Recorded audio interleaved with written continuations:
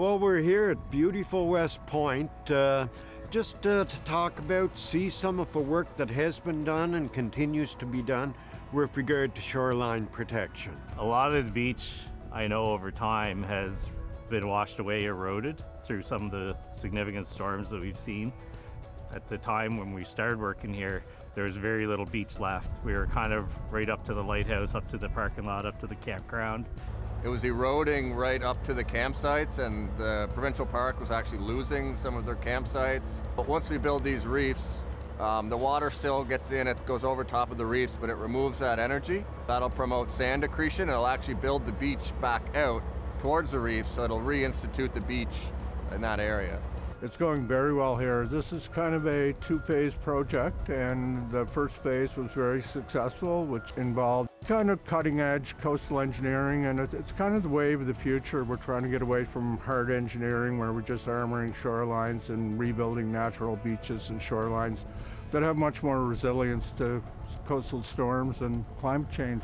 It's important because in a place like West Point, this whole shoreline would be gone eventually. The infrastructure, the park, the campground, the beach would be gone or very much different. It's one of the things that the provincial government, that our government has realized and taken action on, is just the absolute need of shoreline protection.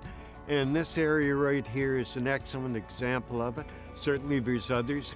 The partnership that we have with Mr. Stewart and his company to get the work done here at West Point. We built 5 offshore reefs in 2021, and there's 2 more this year.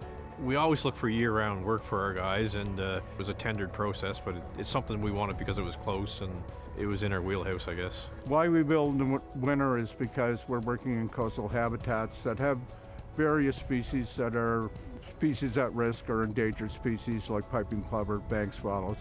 So we stay away from times where they're nesting or migrating. A lot of reasons, actually. I mean, one's just obvious. There's nobody around. The tourists aren't visiting this time of year.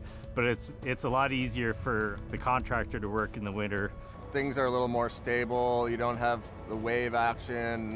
You don't have to work around the tides. So everything's just a little more stable for all the machinery and the gear. Post-construction monitoring of these phases is very important. It gives us a lot of information on how successful it is and what we may have to modify in the future. I like that it's a unique project. At the Department of Transportation, a lot of our stuff is around roads and intersections and stuff like that. This is something a little different.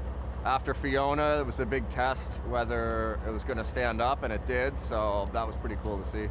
I think it's important. Like, there's a lot of families use the park and use the lighthouse, and it was a community effort to put most of that stuff here, so I think it's important that it stays. It's so important to have this for future generations too.